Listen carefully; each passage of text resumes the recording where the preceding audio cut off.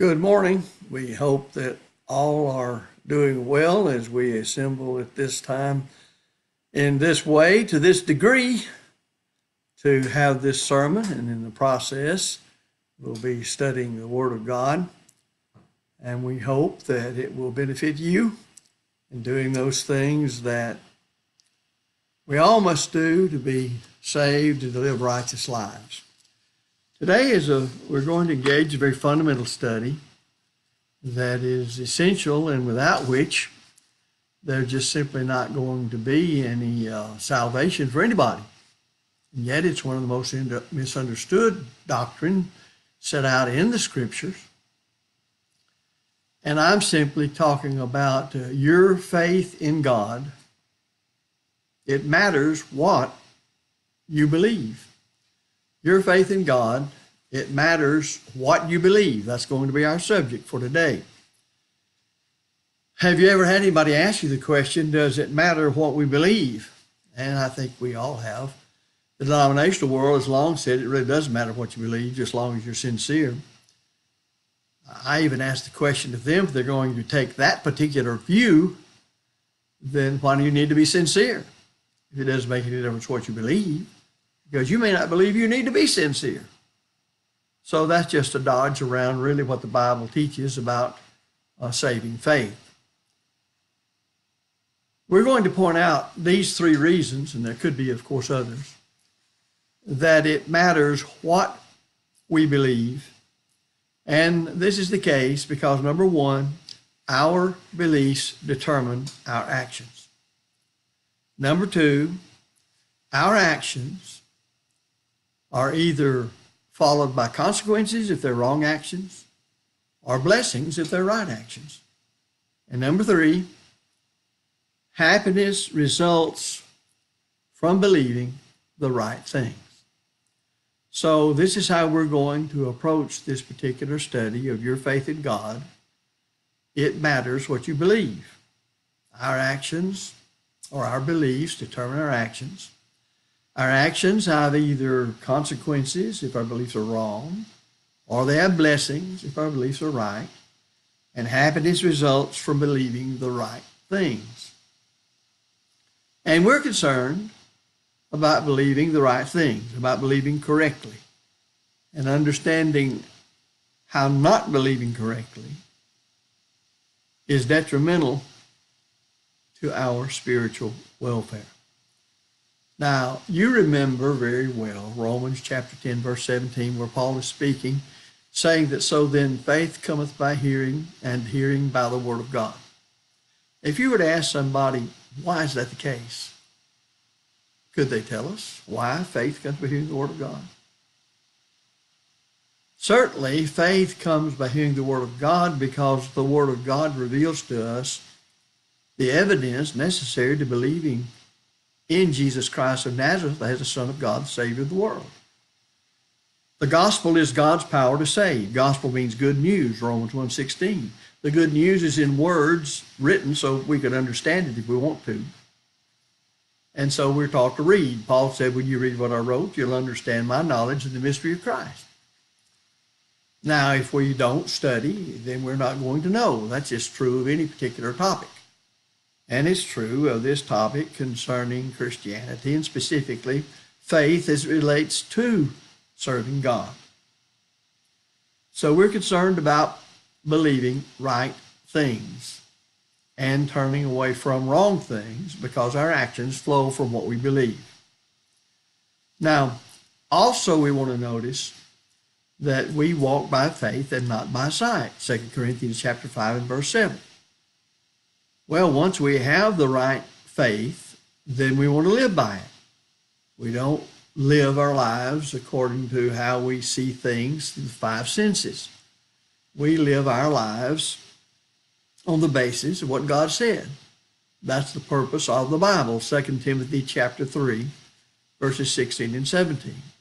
And James says as much in a different way in James chapter 1, verse 25. Whoso looketh into the perfect law of liberty and continueth therein, he being not a forgetful hearer, but a doer of the work, this man shall be blessed in his deed. Then we look to Hebrews chapter 11, verses 1 through 10. And in Hebrews 11, we have several men of the Old Testament, several people of the Old Testament, given as examples of what it is to believe the right thing and how that faith comes by hearing and hearing by the Word of God.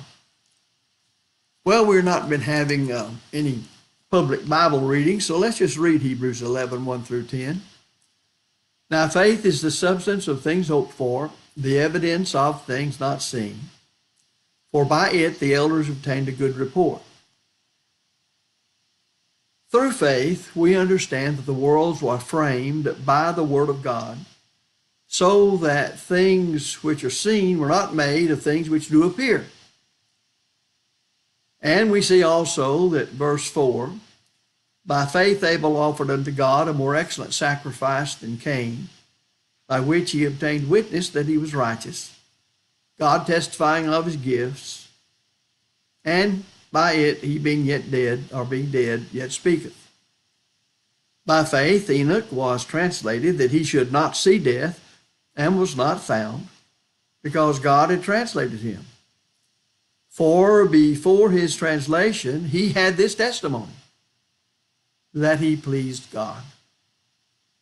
But without faith it's impossible to please him. For he that cometh to God must believe that he is, and that he is a rewarder of them that diligently seek him. By faith Noah, being warned of God of things not seen as yet, moved with fear, prepared an ark to the saving of his house, by which he condemned the world, and became heir of the righteousness which is by faith.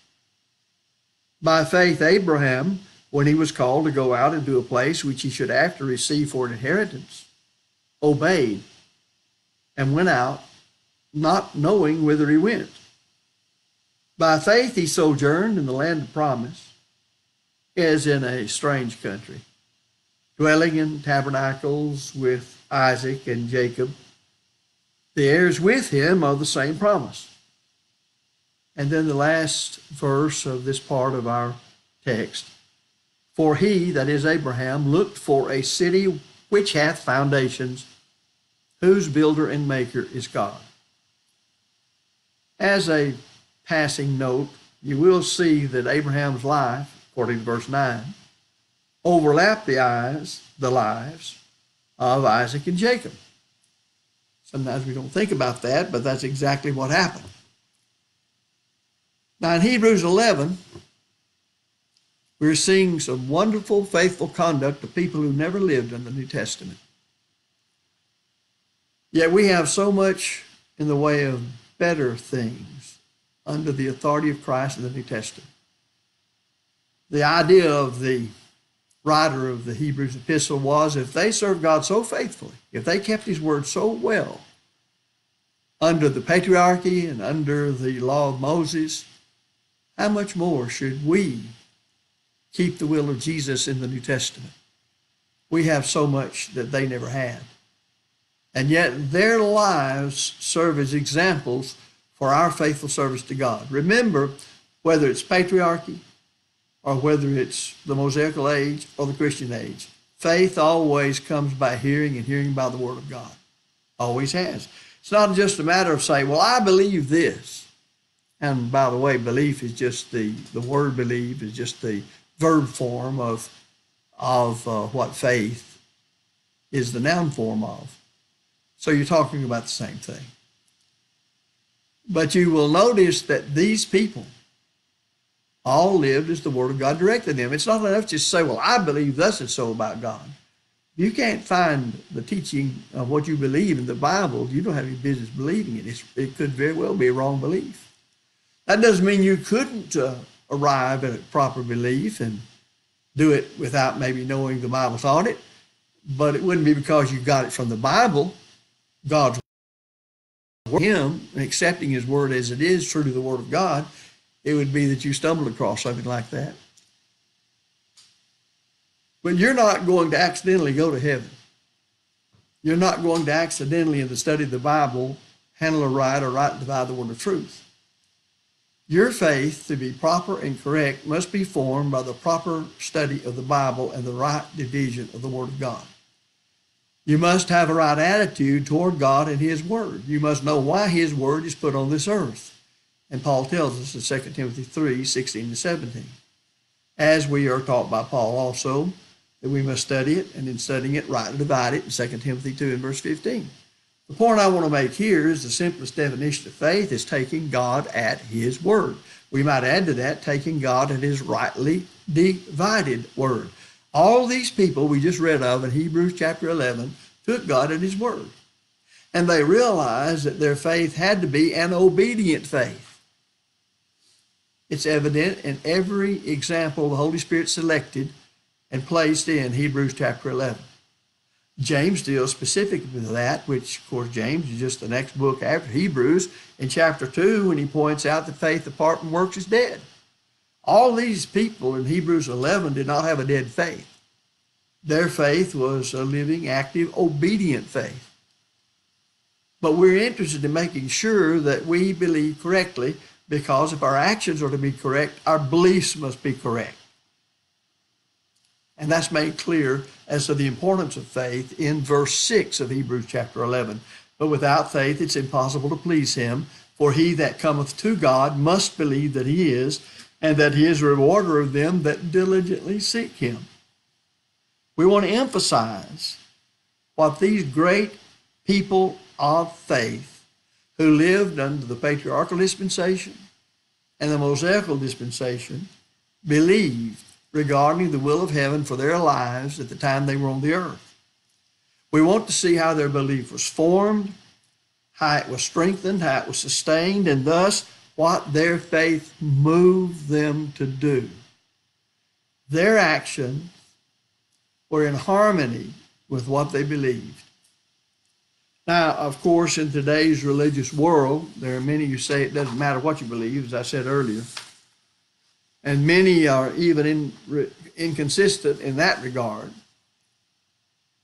Thus, they will firmly proclaim that it does not matter what one believes, as I said earlier. And by the way, their conduct reflects that view. Well, that's one thing to have that kind of action among human churches that are not founded on the truth of God and don't pretend to be the one church. But it's another thing to find that in the Lord's church among those who wear the name of Christ. Sometimes I hear brethren say, well, I believe this. Well, if you were to ask them, where in the Bible do you find that teaching? And they sort of look at you like the deer caught in the headlights. They don't know. Because what they're really saying is, I think this. And if I think this in service to God, then God accepts it. He never has. Jesus said, why call ye me Lord, Lord, and do not the things which I say? Our beliefs will determine our actions.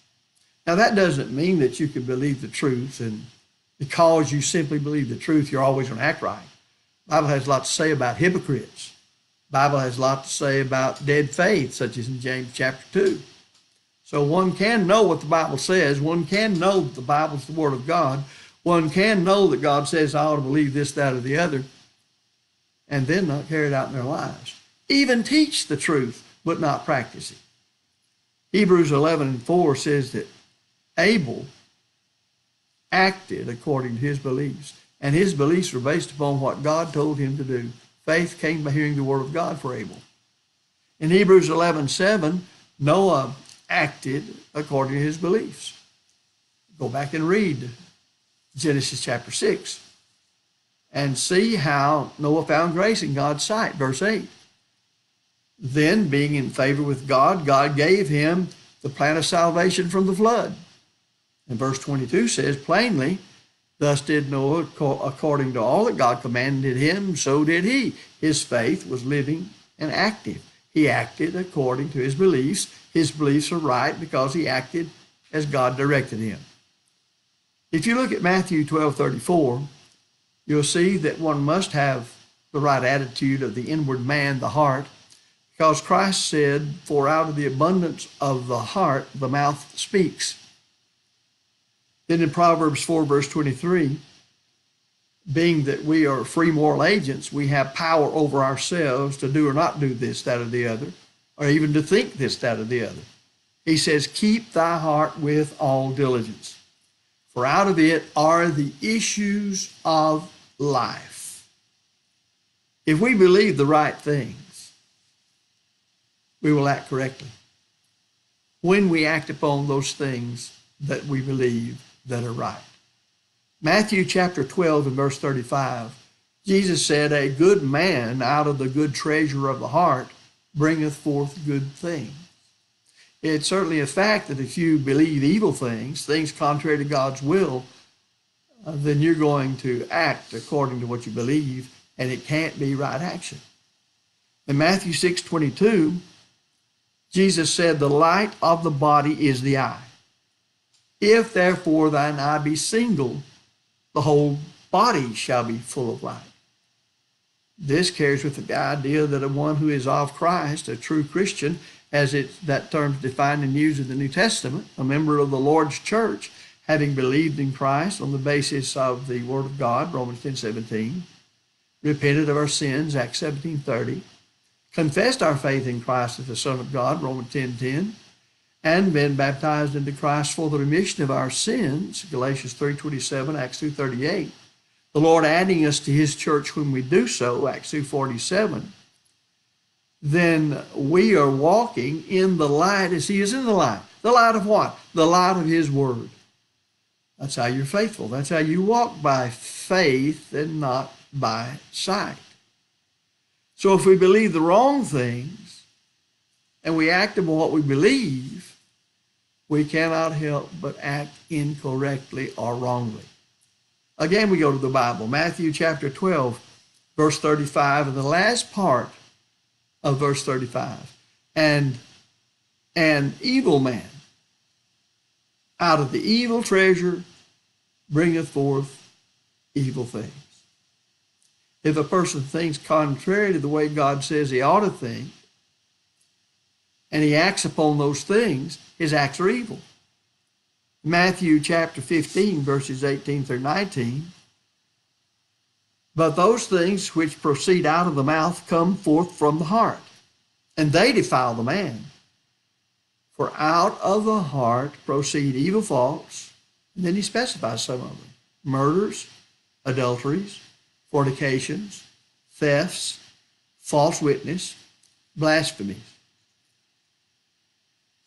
Now, if you think on those things, you're going to be what you think. Different beliefs determine different actions. Some beliefs determine what we're going to trust or who we're going to trust. So who or what we trust determines our beliefs. We want to trust what or who is trustworthy, worthy of our trust. That's another way of saying worthy of our faith and confidence in him, or whatever the thing may be. An example of trusting a thing is, how much do you trust the brakes on your car to work and do what they're supposed to do when you need them to stop you? Well, we use them with great faith that they're working correctly, and we know it pretty well readily when they don't. If you consider the beliefs of such things as witchcraft, sorcery, astrology, idolatry, secular humanism, materialism, atheism, and so on, then these will replace God and his word in your life, and thus replace your source of trust and confidence.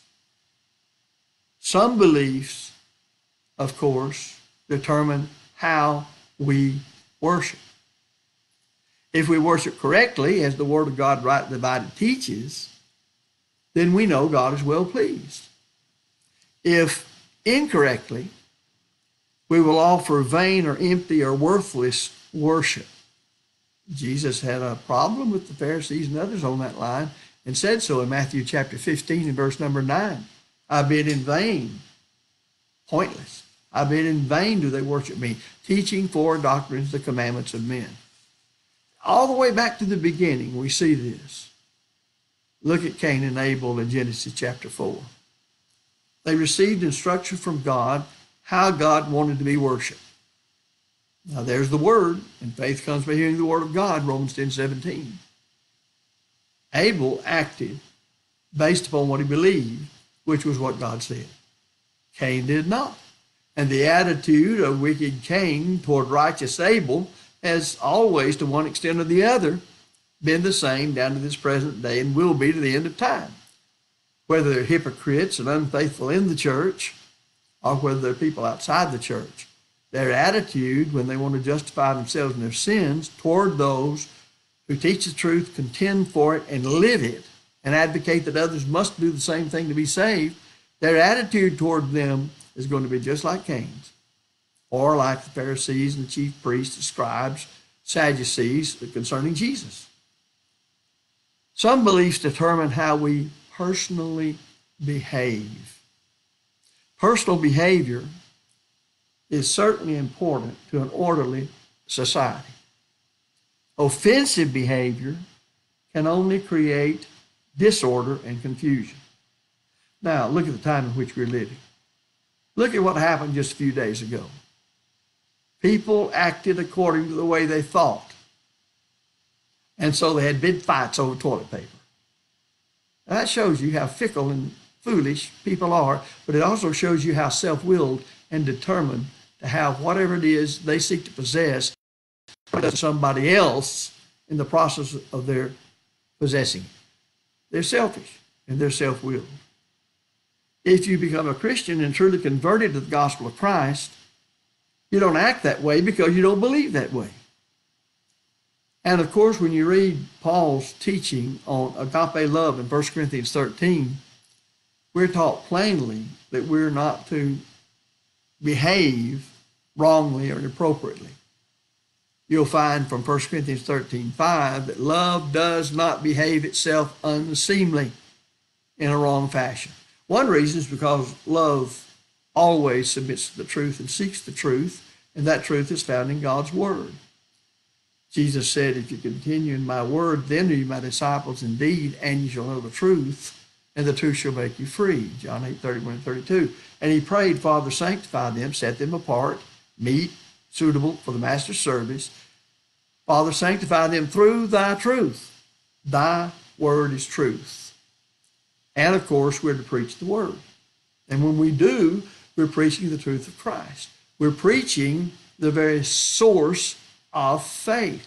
We're teaching right thinking so people's actions will be right actions. So if it's important how we act, it's even more important what we believe.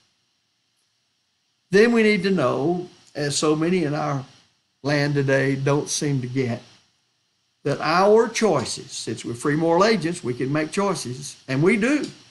Our choices or our actions have either blessings because we love and obey the truth, or consequences because we act contrary to the truth of God's word. We act based upon what we believe. So then blessings or consequences follow from our actions. Galatians 6 verse 7, Paul wrote to the churches of Galatia, to every one of us who name the name of Christ, the members of the church, that we have a responsibility. And here it is. Be not deceived. Don't believe a lie. Thinking it's the truth. God's given us the power to know the difference in right and wrong, and to understand by studying the Bible that we can learn the right, and anything contrary to it must be wrong. But he says, be not deceived. I have that obligation to myself. God is not mocked. For whatsoever man soweth, that shall he also reap. The law of reaping and sowing.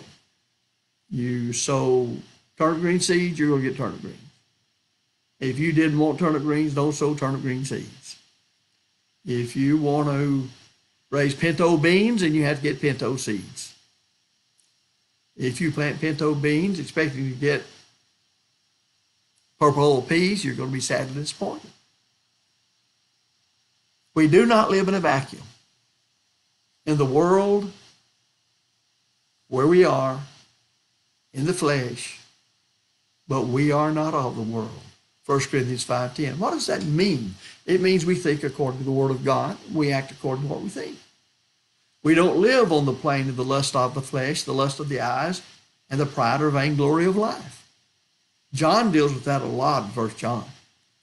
Trying to train members of the church converted to Christ by the gospel how they ought to think so that their actions will be right.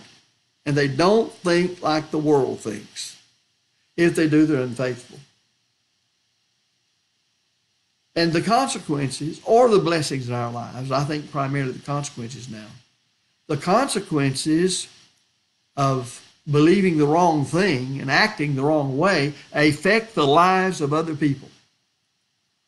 There has been, since this COVID-19 virus has been out in this great pandemic, on the Facebook, social media, a picture of a whole line of matches close enough together that when one ignites, it ignites the next one, and it ignites the following one, and so on down the line.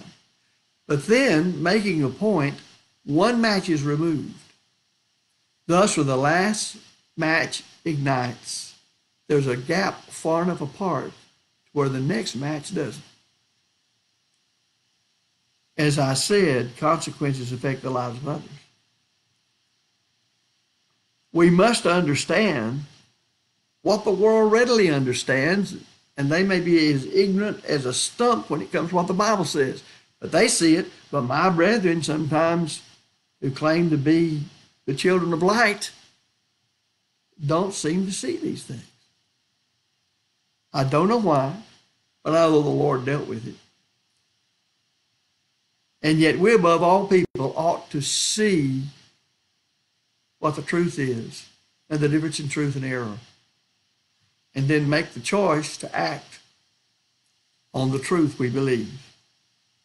Every action, good or bad, in which we engage, there is then a ripple effect in the world.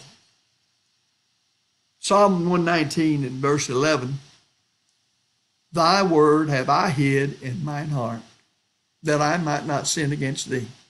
Remembering that sin is the transgression of God's law, 1 John chapter 3 and verse 4. In Psalm 119, verse 9, the psalmist wrote, Wherewithal shall a young man cleanse his way? Then he answers, By taking heed thereto according to thy word. If you don't know the Bible, you'll be destroyed. That happened to Israel of old, and Hosea makes it plain, my people are destroyed for lack of knowledge. See, their faith can't be right if their knowledge of God's word is not right. For faith comes by hearing, and hearing by the word of God.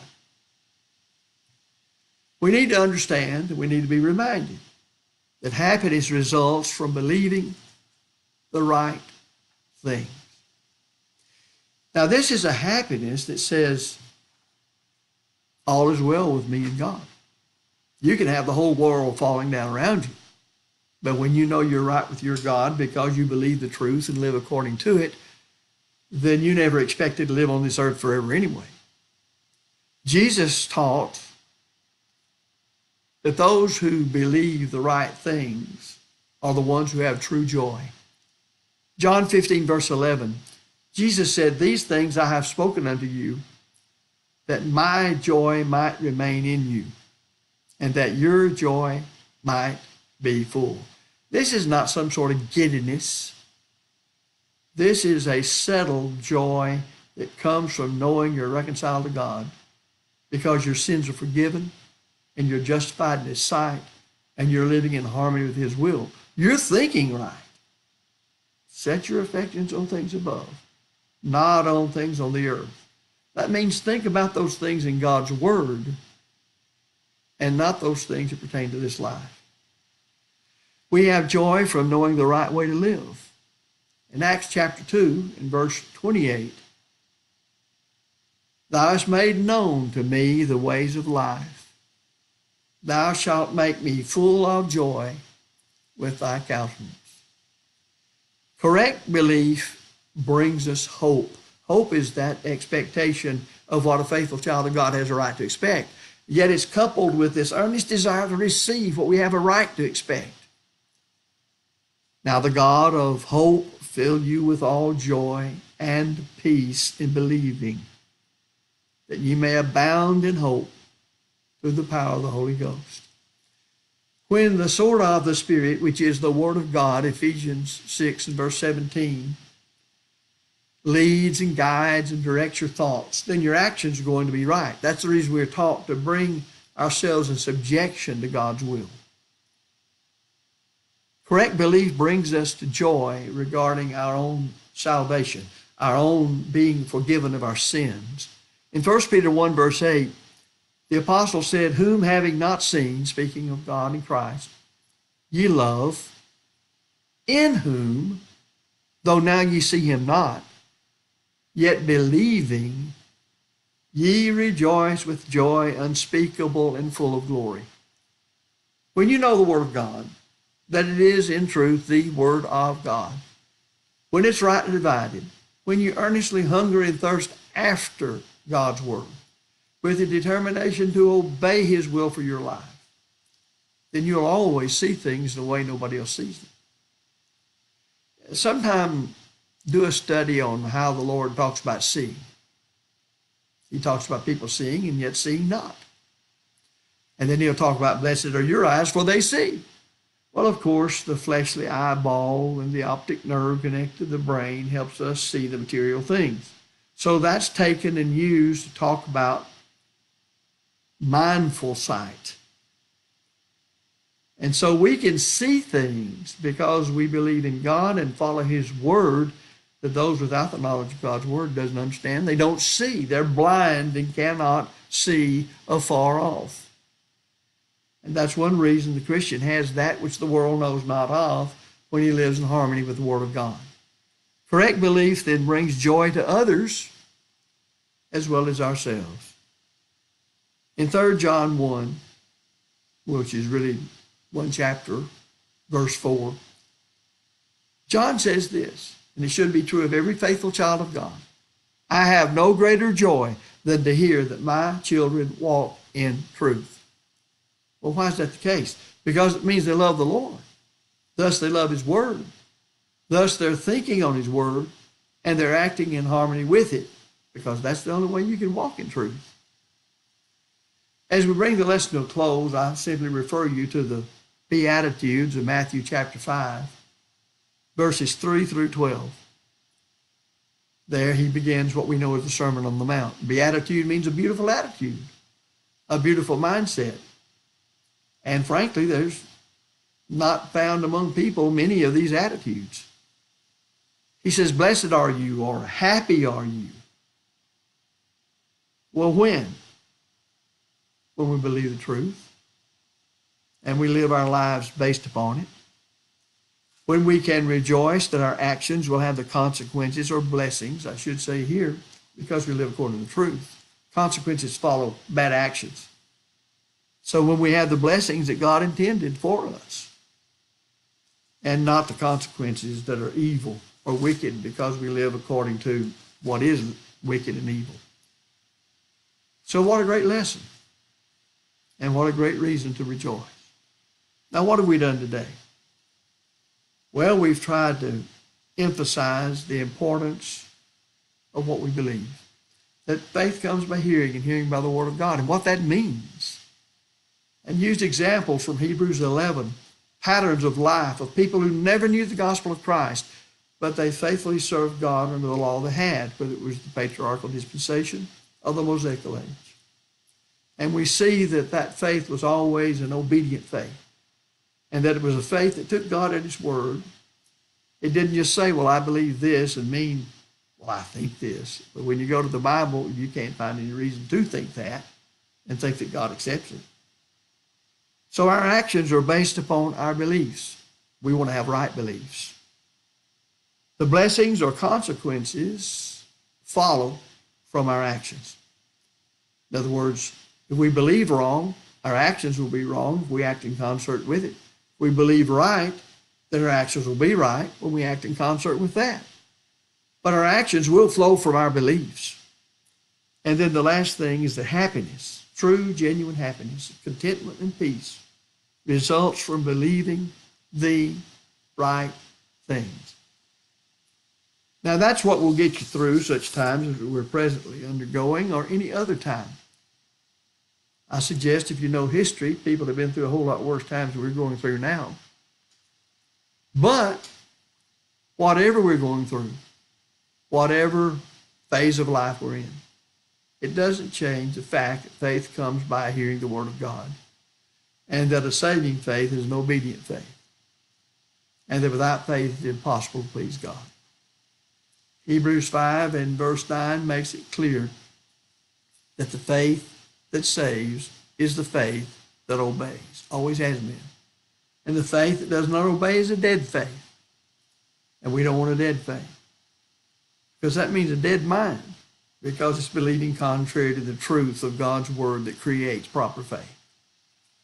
Of course, to become a Christian, it's more than faith only. That should be seen in Hebrews 11. Their faith moves them to act upon what God told them to do. And under the gospel dispensation, the gospel is the power of God to save, Romans 1:16. Through it and it alone are people saved by Jesus Christ. And it requires people to believe in Him. We've studied how that belief comes. And it must be a belief that will take the rest of God's Word concerning the terms of salvation from sin, repent of one's sins, Acts 17:30, confess one's faith in Christ as the Son of God, Romans 10 and verse 10, complete your obedience to the gospel by being baptized by the authority of Christ for the remission of sins, Acts 2 verse 38, Galatians 3:27. The Lord adds you to His church when you do that, and in that church you walk by faith and not by sight. So be thou faithful unto death, and I will give thee a crown of life, Revelation 2:10. So if you need to obey the gospel, let us know. If as a child of God you've been unfaithful, would you honestly accept that fact? There's a second law of pardon. It requires you to repent of those sins, to confess them, and to pray God for forgiveness. God will be true to His Word, and we must accept Him on the basis of His Word. Remember, faith is taking God at His rightly divided Word, and the faith that saves acts upon that Word in obedience to the gospel. So if you need to obey the truth, please let us know. We thank you for being with us. Hope these words will encourage and strengthen and cause us all to walk the straight and narrow way that ends in heaven. And we bid you a good day.